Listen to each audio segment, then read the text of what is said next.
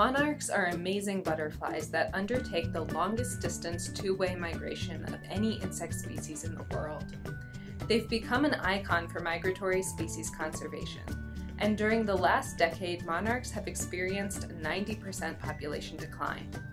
Scientists and the public are mobilizing to preserve this incredible species. Here at the University of Georgia, we're studying monarch infections by a debilitating pathogen to better understand its impact on monarchs.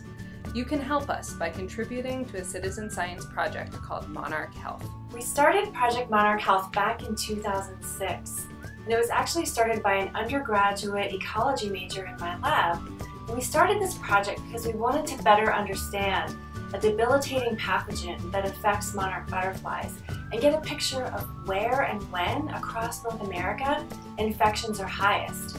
We also wanted to understand how human activities in recent years might be affecting the spread of this disease in the butterflies.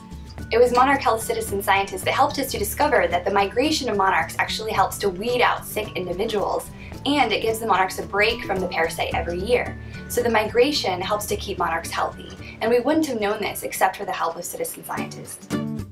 Project Monarch Health was launched originally with a federal grant from the National Science Foundation, which allowed us to recruit personnel to help us put the kits together, send them to volunteers, and process the samples.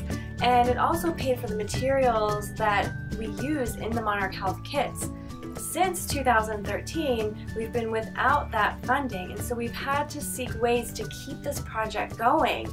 And we've done a lot of volunteer time. We've been able to piece together a few small bits of money, but we really need support to help continue to pay for the assistants that help us mail the kits out and process the samples, to allow us to keep communicating with all of our volunteers, and then to build some more interpretive materials to help share our findings with the public. Working with citizen scientists has been the most rewarding experience of my graduate career. I've learned so much from talking to volunteers about the observations they see in their yard every day. And I've also come to realize what monarchs mean to us as humans. They're interesting animals in their own right, and they're undertaking this fascinating migration. They're serving a role as a pollinator.